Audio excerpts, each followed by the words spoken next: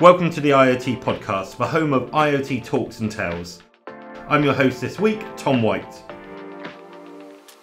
Tune in every Monday as we're joined by the biggest names in IoT to unravel the trends, misconceptions and predictions for the Internet of Things. Make sure you're subscribed and press the notification bell so you're never out of the loop.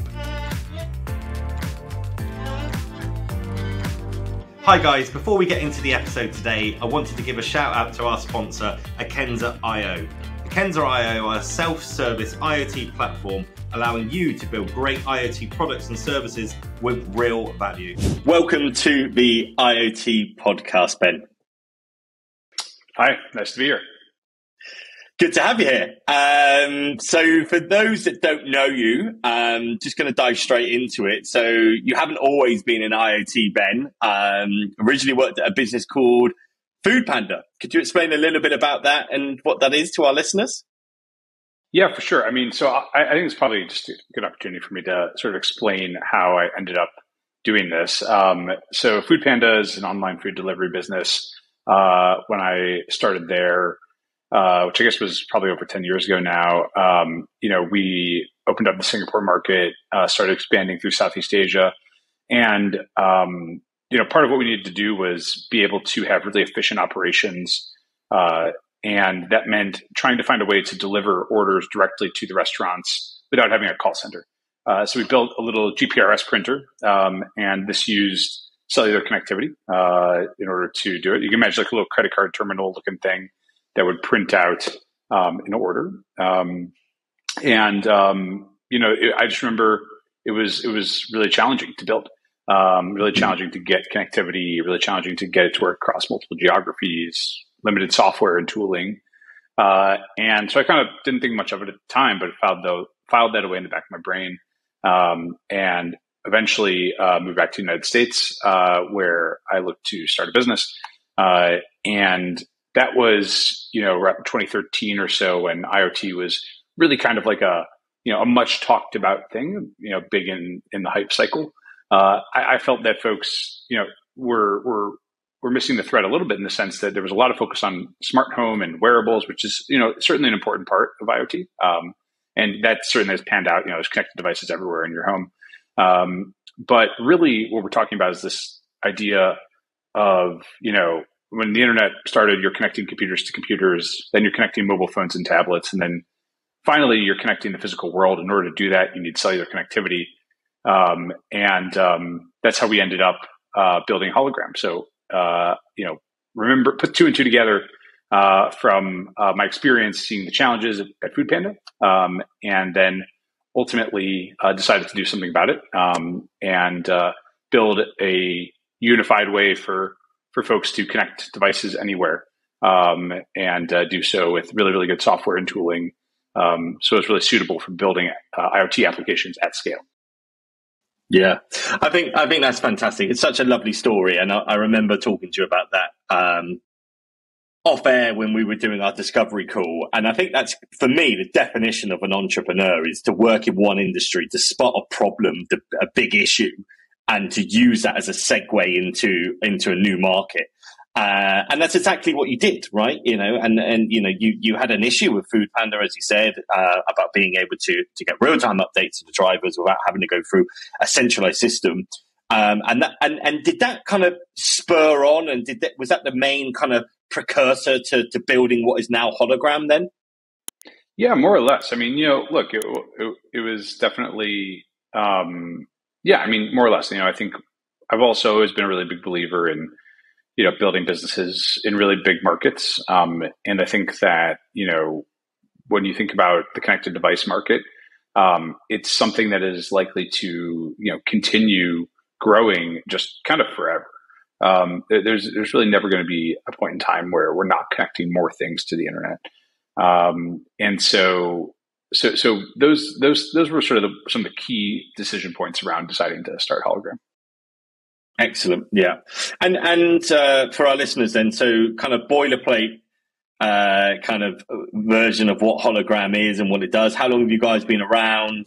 What's the mission statement of the business? Yeah, so we've been around since late 2013, so about 10 years or so. And our mission is to empower innovators to build the future anywhere. And we do that by providing cellular connectivity for devices and software for the people who build those devices to manage them.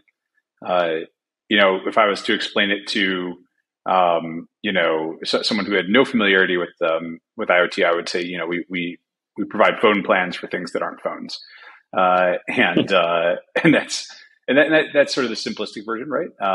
But at its core, we're really making sure that you can have performant connectivity anywhere in the world. Increasingly, with our new launch of next generation of our HyperSIM, we're giving you access to native tier 1 carriers with native fallback and things like that.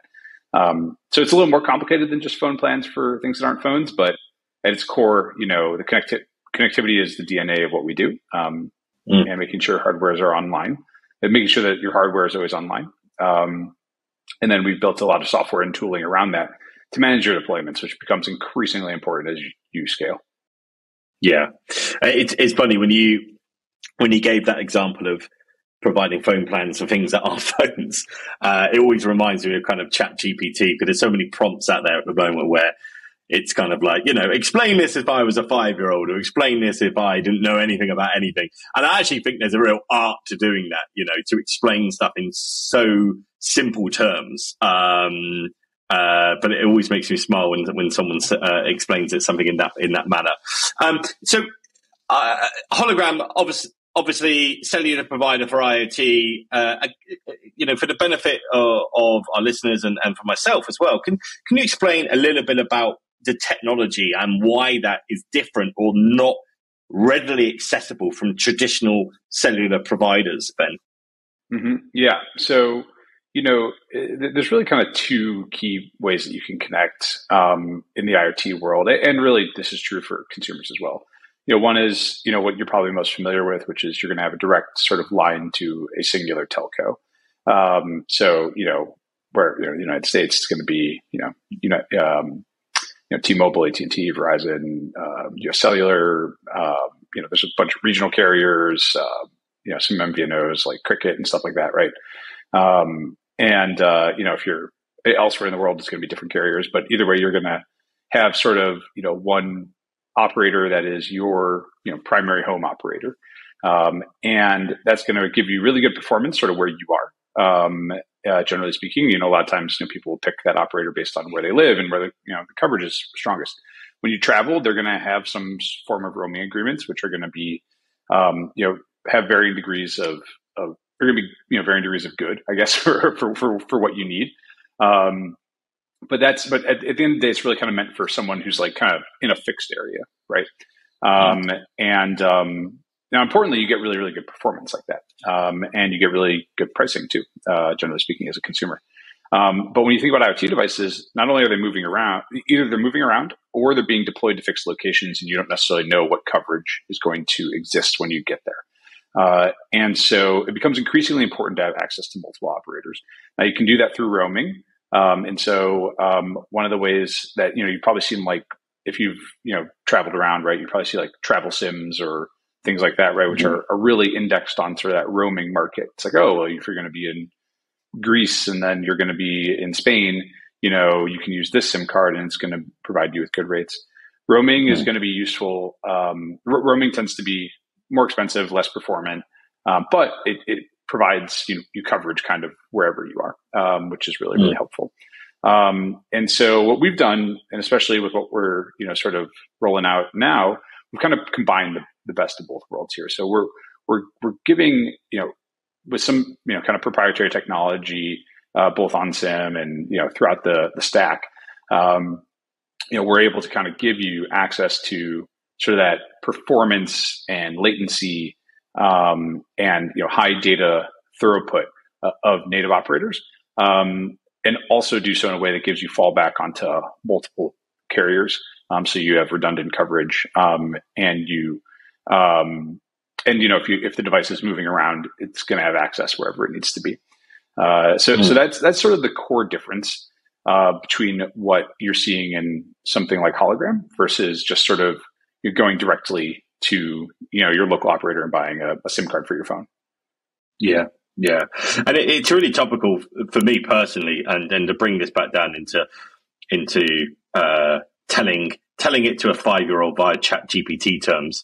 I was in Florida, and I had to buy some data, I had to buy a bundle, and the price I paid or was offered was like $60 for a gigabyte from my UK network, right? Whereas I used, I think it was Airlo or a certain device. I bought it at a fraction of the cost, right? And you got to think from a consumer point of view, that was okay because it was on a phone. But from a device, the device can't necessarily make that choice, right? And the device could be there, as you say. The device could be in situ for a number of years, or could be constantly roaming, or could be elsewhere. And so this is the necessity for this in order to have this to happen. This constant need of updates and over the air updates, and kind of agnostic really to where it roams and where it goes. So absolutely critical for the success of IoT, and critical for cellular onto IoT to enable this to happen. So it's a great introduction and a great business model. A lot of talk out there online around iSIM, eSIM, different versions, etc. In your own words, what's the difference between an iSIM and an eSIM, Ben? It's a great question. So the terminology for this stuff can kind of be messy sometimes. Like folks people will say eSIM when they really mean EUICC, or iSIM when they really mean eSIM, whatever, et cetera. So like, but the way that I see it, and the way I see it, and I think this is accurate at least, is that EUICC is really what we talk about when we talk about having multiple profiles on a single SIM card. And that's sort of the technology that underpins what people typically are calling eSIM. So that means you have a single SIM card that's capable of accessing multiple operators programmatically. And there's a specific GSMA standard around that. Multi-IMSI is a different thing as well. Multi-IMSI is not eSIM. And the core difference is multi-IMSI is sort of like programmable, and it's a different thing where you have profiles versus having sort of like a true native operator SIM switching paradigm. And so multi-IMSI tends to be, it can work for redundancy, but it's tricky, and it has trouble with devices. With certain devices, it's not going to be consistent performance across devices, and that can result in downtime. So I would split it into kind of like multi-IMSI, EUICC. We feel personally that EUICC is kind of the superior paradigm if you can have the software around it to enable redundancy, which is one of the big benefits of multi-IMSI. iSIM now is really kind of my understanding of it, and I think it's kind of still nascent and evolving. It's very similar to eSIM or EUICC, except it's now being embedded on a module. So you don't have necessarily a physical SIM card. You have just the code snippet because each SIM card is running like a little Java applet, basically. So you're actually running code on the SIM card.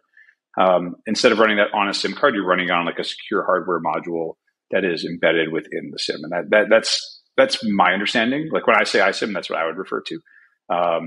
And so that's interesting because I think it kind of, you said something really interesting a minute ago, which was your SIM card or a device can't really make decisions about purchasing coverage in certain places, and that's one of the key differentiators I think between again sort of a consumer facing application versus something that's built for IoT is, we're able to programmatically make decisions or give you, tools to basically programmatically make decisions around network selection over time. And right now you need a physical SIM card, generally speaking, to do that. Over time, I think it's really interesting that, you can start to move to a place where, more and more of this can be software. That's a really, really cool thing. Especially because I think it makes it easier to embed connectivity into things if more and more of it can be software. Yeah, I completely agree with you, and I also think that the the emergence of removing the hardware nature of a SIM card is a good one. The world's moving more software defined for an actual device. Not needing to actually physically have a card in there, which, as you say, runs on a Java applet anyway, kind of makes sense, right? And I think it's only a good thing that we go down that path and continue to evolve it, especially from a kind of agnostic point of view, and being able to switch carrier quite quickly and from a software context as opposed to it being locked into anything physical. It brings me on quite nicely actually to the current state of IoT global connectivity. Lots of opportunities, some challenges. What are you seeing at the moment with both of those key topics? Are you seeing more opportunities? Are you seeing more challenges at the moment within the confines of Hologram? Yeah, I mean, I think, look, I think I see a lot of opportunities in general. I think that, as the market has evolved over time, people have gotten much more comfortable building their own connected hardware, which I think is a huge, huge part of this. When we first started, right, we actually used to build hardware ourselves. We had kind of a developer platform. And that was kind of necessary because it was still very much, it was kind of a nascent space where people just didn't really even know how to build connected devices, or that knowledge wasn't widespread. You had certain companies that were better, maybe companies that have been in the vending machine space or the POS space, or something like that, have been doing it forever. Like ATMs are connected, IoT devices, right? People don't really think about that. But it was still kind of a rarefied skill set. I think increasingly, as we're seeing people embrace the ability to create devices that will, impact their business in really meaningful ways, whether that's driving efficiencies or new product lines, or customer experiences, we're seeing that, there's a lot, it's easier for folks to get a device off the ground. And that, I think, is ultimately good for the IoT and the connectivity space. I mean, some of the challenges I think we've had in the past, just around customer enablement and just, getting people connected. Look, I think navigating, we're talking about the connectivity landscape in general. I think navigating that is always challenging, right? There's, there's a lot of operators in the world. They all have networks of varying quality and varying coverage. The economics are always changing. Sometimes there's political factors depending on what country you're in, especially, in challenging countries abroad. And that means that, it's up to us, right, to make sure that, we always have a solution for our customers that works, that's redundant, and we kind of take the pain out of that, right? So I think, insofar as there are challenges just around being able to provide really, good connectivity anywhere in the world, at a good price that's very, very performant, that's sort of like the core of why we exist. And that's just a constantly evolving space. The opportunities there, though, are every network, to some extent at least, that we work with, right, is continuing to upgrade their networks and moving more towards 5G. And I think 5G is a huge opportunity for IoT in the long run. I think we're still a couple years out before we start seeing, the modules that are going to, like right now, all the 5G modules are going into phones. We still have a few years before they start making their way to IoT devices, and they use a lot of power, and they're expensive, so they're not going to be right for every application. But I think what's really exciting is you can start to imagine a world where cellular is providing connectivity, full stop, right? Instead of, it starts to become more a part of, it starts to become devices that you would normally use Wi-Fi. You're starting to use cellular. And I think that's pretty exciting, for us, for because it's our bread and butter. Yeah, no, absolutely. I think that's a good overview, and we see that a lot in terms of, if we talk about use cases, that the connected printer, for instance, right? So that used to be on a Wi-Fi network, and now you kind of see some printers actually on cellular networks, and it actually being a little bit easier to have a private cellular network than on Wi-Fi. A lot of people talk about and this is a really interesting point that you made here around emergence of 5G onto IoT devices. So traditionally speaking, IoT devices are low-cost, low-power devices sending small amounts of information, but could be mission critical depending on what it is that they're sending. Given the fact that 5G is able to transfer significantly higher levels of data quicker, potentially more reliably, can you foresee any other big use cases that are limited at the moment from 4G that will be resolved by the emergence of 5G more into IoT rather than just the phones as we see it today? Yeah. So I think that what we're starting to see, right, is just more applications that consume more data, and it's hard to, and that's kind of a generic answer, right? But it's sort of hard to predict, is what we found.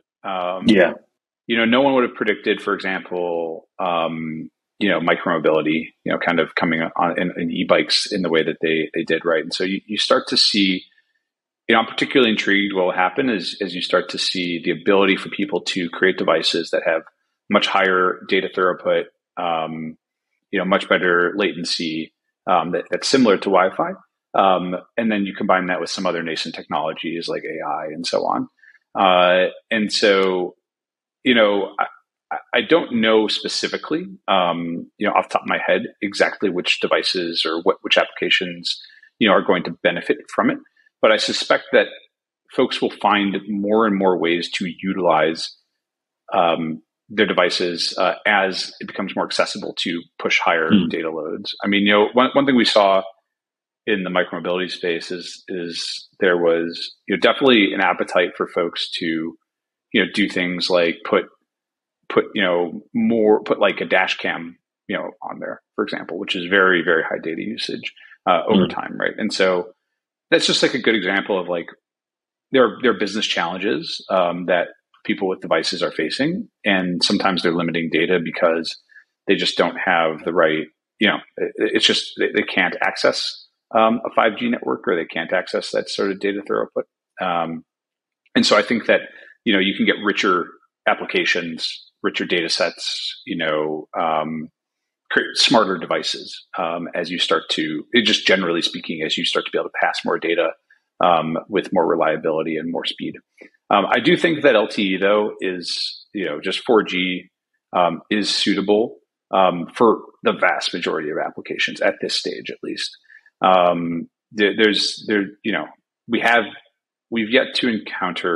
We've encountered very few, if any, applications that can't run on 4G and need 5G. That being said, I think there are ones that would be more optimally run on 5G, and that would be much better for the operator. So I guess it's a long-winded way of saying, like, I think that we can't really predict what's going to happen, but I think it'll be good. No, I get it. It's $1 million question that I asked you, and I think you answered it really well. But I think I think reading between the lines, what you're saying, and from your experience, is that the enrichment of the data. So, for instance, if it's video, is it high quality video? Is it quicker? Is it lower latency? Micromobility, is it mapping? Is it more in-depth mapping? Because the ability for 5G to transfer more real-time updates, perhaps traffic information on micromobility, things that perhaps are constrained by 4G. But it's interesting you should say, and it kind of raised my eyebrow actually when you said that there's not there's quite a lot you can do with 4G as it stands, right? So what would be the added advantage of 5G? But I guess we're also in ourselves, we're kind of victims of our own parameters, which we put ourselves in, right? Because we've always kind of developed with this kind of 3G, 4G kind of low data mentality.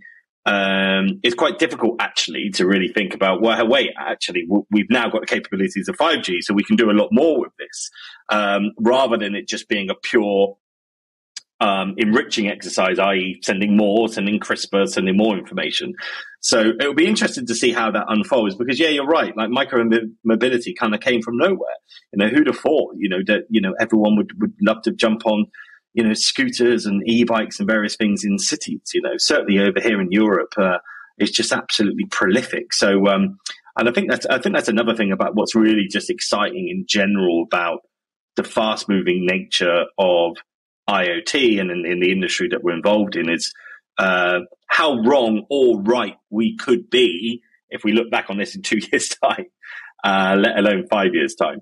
So that'll be interesting to see.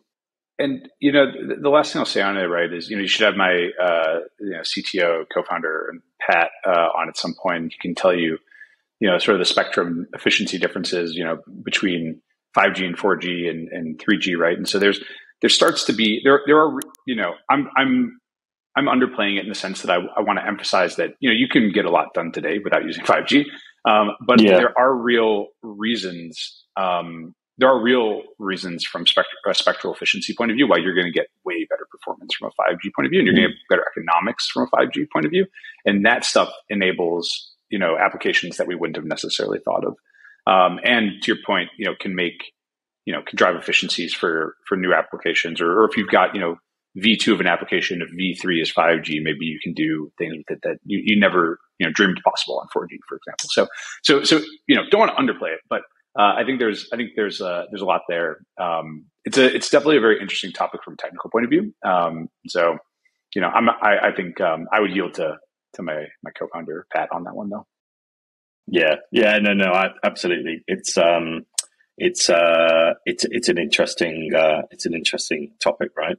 Moving on, and also sort of slightly backwards to the iSIM eSIM roaming capability. I think it's worth exploring that a bit more. So, obviously, in layman's terms, IoT devices often need to roam across different networks to maintain the connectivity, as we spoke about. How is an iSIM enabling more seamless data roaming today? Do we have standardization issues? And what other kind of regulatory or technical challenges can you face with this seamless data roaming using iSIMs, Ben? Yeah, so I kind of split it into like two or three things. So like I think the first one is the device or module itself. Second one is how it's being implemented at the SIM. And the third one is any sort of certifications that are necessary around networks. So on the device side, that's getting better, especially because, eSIM, iSIM is all using sort of an UICC GSMA standard. Newer modules that are coming out are all complying with that standard, which means that, generally speaking, if we're trying to switch between profiles, it's going to be much more performant, and generally speaking, have a really, really high, really high success rate. With Hologram as part of onboarding, we do all that testing up front to make sure it's all, that your device is going to be suitable. But generally speaking, if you have a super old device, it's like 15 years old or something, it could be challenging, or it could work. If you have a newer device, it's highly likely that it's going to work really, really well, just because it's going to have that standard built in. And when I say newer, I mean like within the last 5 years or so. So that's one piece. So devices can be challenging sometimes in that sense, or you might need to write some custom firmware to kind of deal with it. Because it's certainly not an intractable problem. The second one is around sort of how it's implemented at the SIM level. So, if a lot of this depends on who you're working with and how they've actually done the operator integrations. And there's a lot of nuance to that, as well as sort of any sort of software that's sitting around the SIM itself and that standard. So that standard is almost like, as it stands, is almost like a CD player, right? Like you kind of like pop a SIM in, you pop a profile in, you pop a profile out. And that's, and you do that via software and over the air. But it's sort of like one in, one out. What you really want is you want the ability to have like an MP3 player or something, right? Where you can just kind of queue up the network programmatically. You can build a playlist, or if you will.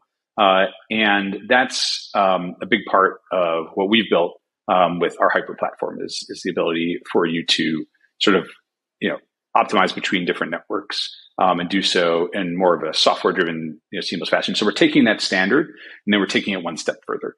And that is going to give you a lot better performance versus just having, to your point around like, a device can't necessarily make a choice around which network to operate on all the time. eSIM or iSIM, in the paradigm for like an iPhone or something, that makes a lot of sense because where you just have sort of the CD player paradigm makes a lot of sense because I am setting up my phone, I'm going to pick an operator. But if you need to switch programmatically on the fly, you need some software around that. So you have more like that MP3 player type idea. A quick word from today's episode sponsor, Akenza.io. Guys, I speak to a lot of organizations wanting to develop their own smart solutions, and the common barriers that keep cropping up is complexity. This is why I'm so behind Akenza.io. Using their no-code self-service platform, companies can build great IoT products with value cases, connecting, controlling, managing and securing IoT devices all in one place at speed and scale. Their unbiased technology makes it possible to register any type of device via any connectivity technology, process the data and make it available to any application in the cloud. The platform is adapted to organizations of all sizes, from startup to enterprise, from one device to massive IoT deployments. Thanks to the self-service solution, you can start creating your IoT case right away, even without coding skills. Akenza.io are offering an exclusive 30-day free trial, so you can test the platform out for yourself. Check out the link in the description and start building your smart solution today. And then the third piece is certification. So as this is just general across the board, whether we're talking about eSIM, iSIM, direct carrier, multi-MZ, roaming, whatever. I think it's just something that folks need to be aware of, right? Is, just whatever operator you're on, certain operators are going to require certain certifications. And that's, again, a completely solvable problem, something we have a ton of familiarity with and have a ton of familiarity, walking customers through. But it's just something that, you have to go through to make sure you're compliant. There are definitely folks out there who will underplay that. And I think that can be, that can be, I think that's not always the best strategy, is my point of view. We always want to make sure that, people are compliant on networks. So those are kind of the three things to think about, especially when you're like switching operators a lot. And you're sort of using this eSIM, iSIM paradigm. Overall, it just requires a little bit of thought. I think as part of building it, if you're building a connected device, you're doing a pretty complex thing anyways. And so this is just a small piece of it. This is a big part of what we try to make really, really easy for folks. Stuff that's on our mind all the time.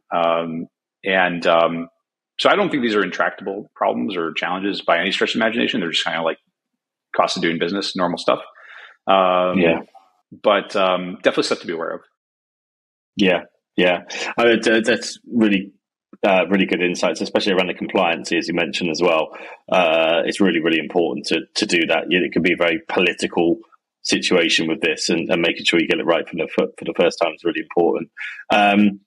Touching on satellite versus cellular, I guess there's pros and cons for each, depending on an IoT deployment.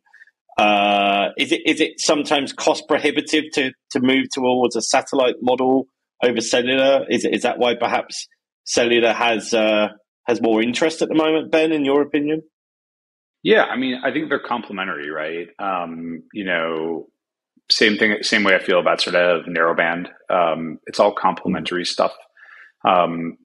You kind of have narrowband on one spectrum and you have satellite on the other, and then you have, cellular taking the big swath in the middle. And there's, of course, Venn diagrams and stuff, but, and some overlap, but really I think where, satellite is, narrowband is going to be terrestrial, and it's going to be, really like spending tiny packets of data back and forth, low power, it's not going to have like a lot of security built around it because it's so lightweight. So there's not necessarily a lot of encryption or anything. But that can be really useful for certain things. If you have like a million, you've got like 10,000 sensors on a farm, you might have a single cellular gateway, and 10,000 sensors talking to it. It's totally possible. Cellular is going to be probably your kind of your workhorse, right? Primary backhaul to the internet. for all devices. It really hits the sweet spot between battery consumption, cost, both of hardware and of connectivity, and just kind of like accessibility in terms of being able to build with it. You can go, 3G, 4G and use like a lower power cellular module, or you can go you can go all the way up to 5G, right? And you can be, with a big beefy cellular module. So you have a lot of options there. Satellite is going to be stuff where, you really don't have coverage. It's got big power considerations because you got to stick in a big antenna on there that's going to talk all the way up to space. And it's going to be expensive because there's only so many satellites, and it's a pretty limited resource. And so it's expensive from a power point of view, it's expensive from a hardware point of view, and it's expensive from a connectivity point of view. But if you need connectivity in the middle of a rainforest, or there's a customer we worked with a long time ago that was using satellite, that was literally making drones that did security for gold mines in like Brazil. And so and they had to worry about modern day bandits, like essentially raiding these trains, like an old Western, except they probably had like Humvees instead of horses. And so they had to use satellite, and it made sense because if you're trying to prevent someone from stealing a bunch of gold off of a train, you're kind of willing to pay whatever. But those are the key differentiators, right? And maybe over time, people are doing interesting things with some of the low Earth orbit satellites and stuff, and so maybe the cost will come down a little bit. But I still think there's just fundamental physical limitations around. Look, you've got to get a signal all the way up to space and back, and so there's always going to be a big power consideration there. So I think they're all complementary, basically. Long story short. Yeah, I find that absolutely fascinating. Fascinating about the drones and the gold mine. It's just things you would never even think of. I think satellite has its place. I was flying across to the East Coast recently, and I was able to get full Wi-Fi connectivity on the plane via Viasat. And it was great. There was hardly any data limitations. I thought there would be a fair use policy of, like 500 meg or something, but there wasn't. And I could actually stream video in pretty good speed, 41,000 feet in the air. And I think probably that's where satellite will remain, in these circumstances where it has to, because cellular just won't reach, or there's no plans for cellular to take over or to grow into those areas. And I think over time, perhaps it will start to disperse and find its own feet longer term in those areas. And that's a really interesting use case, actually, around the gold mine, as you say. I bet you've got a couple more stories like that, have you? A bit of other customers or quirky use cases like that. I guess that's got to be one of the favorites, though, right? Yeah, that's definitely one of the favorites. I don't know if that's definitely one of the best ones. Yeah. Going on to the value of all of this then, Ben. So in terms of businesses, so, really, really quickly, how can a business and a general organization leverage global IoT connectivity to gain a competitive edge, using an eSIM or an iSIM? And why would they be interested in doing it in the first place? Yeah, look, I mean, I'm a products guy first and foremost, right? And so, I think that I would just start with I think I would just start with what kind of problems can you solve, and there's I should have a better framework for this as we're talking about it, but there's a couple of different categories of problems in my view. One is sort of I guess there's really two that come to mind I'll say there's three that come to mind off the top of my head. The first one is sort of the business intelligence and data collection. So what are things about your business that you would love to know, but you just can't understand today for whatever reason? See this a lot in supply chain, right? Hey, I really want to know real-time inventory of XYZ thing, or I want to know exactly where this thing is or whatever. That's something that or I really want to know how my customers are using this product that is in the field. Whether it's a bike or a coffee machine or, a car or whatever, right? What kind of data can I, or basketball, who knows, right? How are my customers using this product? I think that's especially interesting when you combine it with stuff like, when are they going to need to purchase one again? Or, are they going to run out of this thing? And maybe they're going to buy something else instead. So I think there's just a broader data collection. And I think this is again one where like my imagination will fail me. Like I'm sure there's someone listening to this who runs a business who's like, oh yeah, I would really love to know XYZ thing about my business very specifically. But the only way I could do it is if I had a physical sensor on a thing. And that's a great application for IoT. Second one is going to be anything that kind of requires like command and control. These can be combined, right? So you think about like we worked with some customers that do like propane tank monitoring, like for residential and commercial applications that are like in really remote rural areas. So essentially what the business model was prior is they would be sending trucks out there on a schedule. And sometimes they would get there and they wouldn't need propane or anything, right? And so that's a waste. What they moved to is a model where they now are getting, they're able to track exactly how much propane is in each tank. So they've got that sort of data sensing component. And then they're able to take action off that, some sort of command and control action, right? And so that can be dispatching, automatically dispatching a truck roll to go out there and do a thing. In other cases, it can be, you actually want the device itself to do something. My imagination is failing me here, right? But like you can imagine scenarios where, we just received this input, so now the device is going to take XYZ action.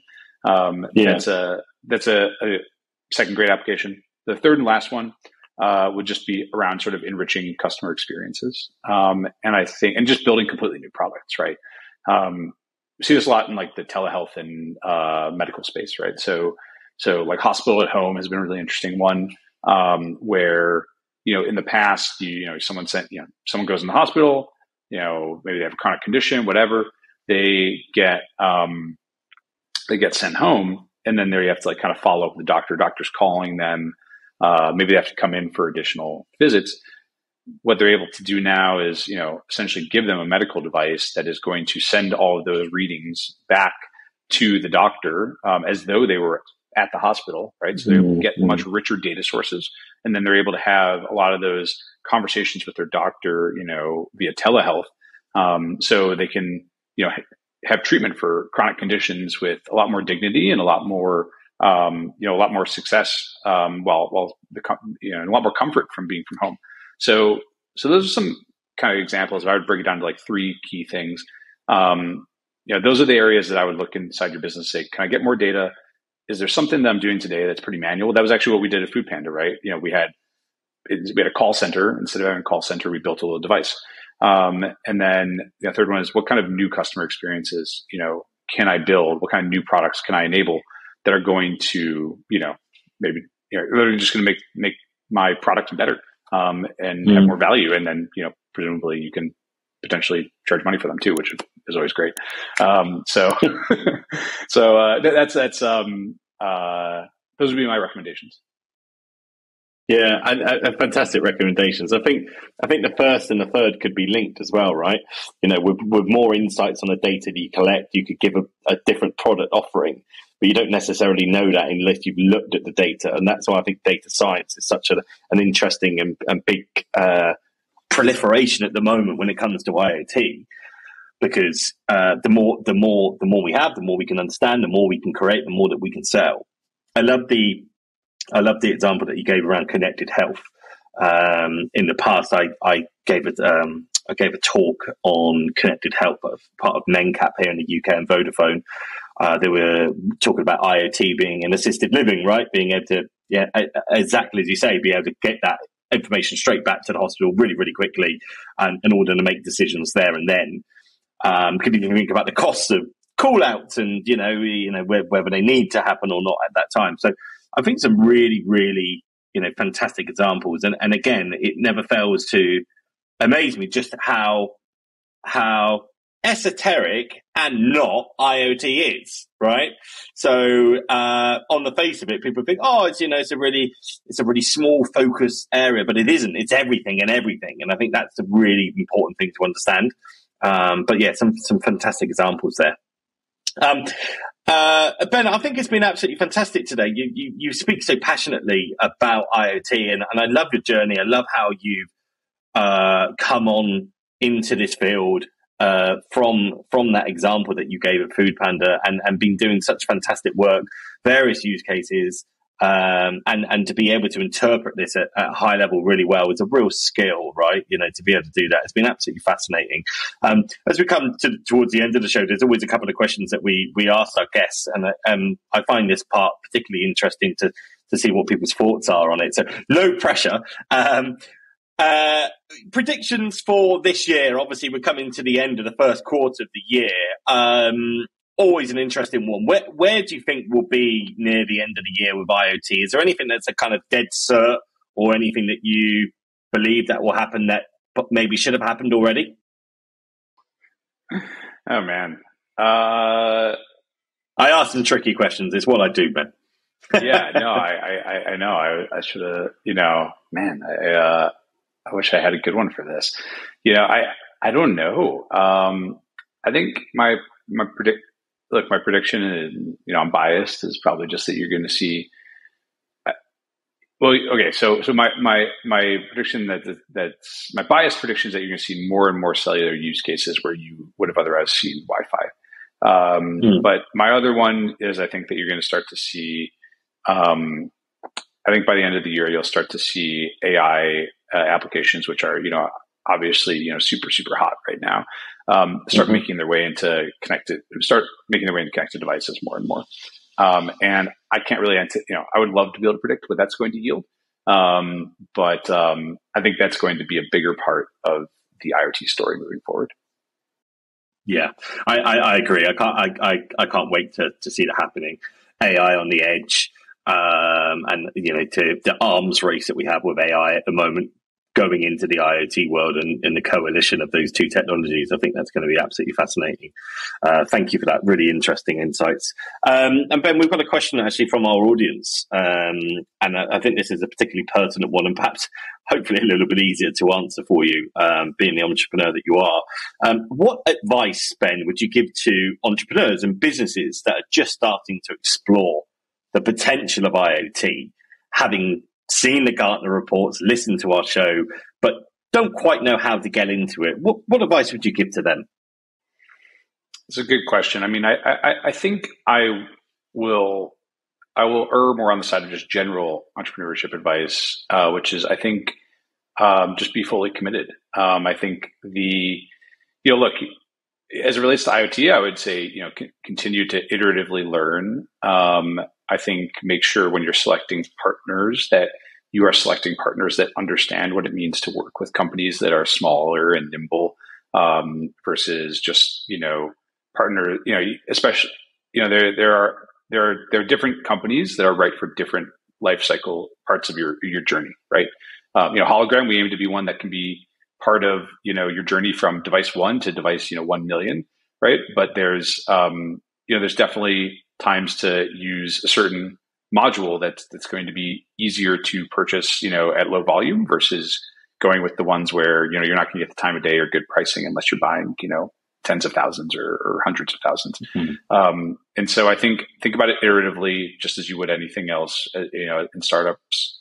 And I think just be fully in, there's my favorite startup advice is there's a great Paul Graham article somewhere that was written I think it was written in 2007 or something, but it's called How Not to Die. And it basically just talks about how startups don't die when they run out of money. They die when the founders stop working on it. They die when, I'm going to go back to school part-time while I'm doing this.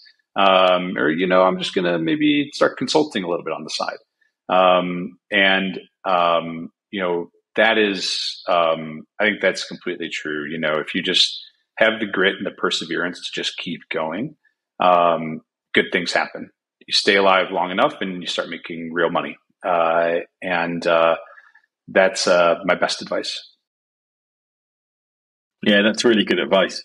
I guess it's difficult sometimes for founders, right? Given their mercurial nature, it's difficult sometimes for a founder, an entrepreneur, and I'm sure this resonates with you, because to actually go out and do something and actually create something, and you're back against the wall, requires a special set of skills, right? But equally, the kind of double-edged sword with having that within you is that perhaps you might get bored a bit easily. And so you've kind of got these juxtaposed forces that play here. But I think that's fantastic. And I've written that down as I've been speaking, How Not to Die by Paul Graham, right? I think that's really, really interesting because, I think people need to take their own advice as well and then really see it through. So that's great. Quick fire round, couple of questions for you, Ben. If an actor was to play your life in a film, who would that be and why? So this is just like someone who like looks like me, maybe, or like. No, so this is the story of you, Ben Forgan. This is your life. This is your biopic. Which actor would it be that would play it, and why would they play that role? Oh, geez.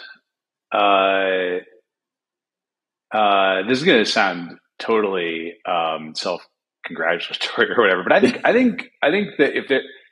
that well, no, maybe it's too old now, but I think Javier Bardem would be a good fit for me. Okay. When I get really tan, you know. You know, but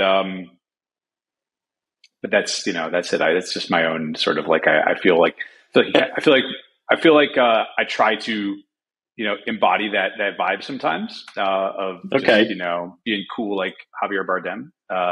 So like that's the one I'll pick. It depends what film he's in as well, right? Yes, it's true. Maybe not No Country for Old Men, even though that's a great movie. I was thinking that. Yeah. Maybe more like I don't know, man. Truthfully, this is these are I feel it's a cool vulnerable answer. Answering this question. It's a cool question. It's a cool answer to a cool. I don't think a cool question. Biggest tech fail that you've ever seen. So something that's been heralded as a massive potential success that's going to change the world, but didn't actually manage to do it. Oh, geez. I don't know. I think that most of these things actually do ultimately end up, changing the world in some way, shape, or form in their own way. I think the one that that people would say, I don't know. Everything. I think sometimes these things manifest in ways that are different than the way people thought they would be. Right. Everything happens for a reason, right? Yeah, and so in that sense, folks might. I think. I don't know. So far, augmented reality is probably the biggest one that I would point to. That's sort of like people. Yeah. Now I'm like kind of thinking about it. So far, augmented reality is. But again, right? There are applications out there that really make sense. And it's again one of those things where it's hard to tell where technologies are on their curve of sort of adoption. AI is actually a great example of this too, right? Where like everyone's been talking about machine learning and AI and so on and so forth, but now you're just kind of seeing, presumably it's hitting this sort of S curve this sort of bent the elbow in the exponential curve, right? The same may be true for something like VR, augmented reality, where, applications may become far more widespread than just like gaming or whatever. As the computing power catches up or as the hardware catches up or whatever. But so far, if I had to pick one, that would be it. All right, fantastic. And lastly, favorite tech entrepreneur?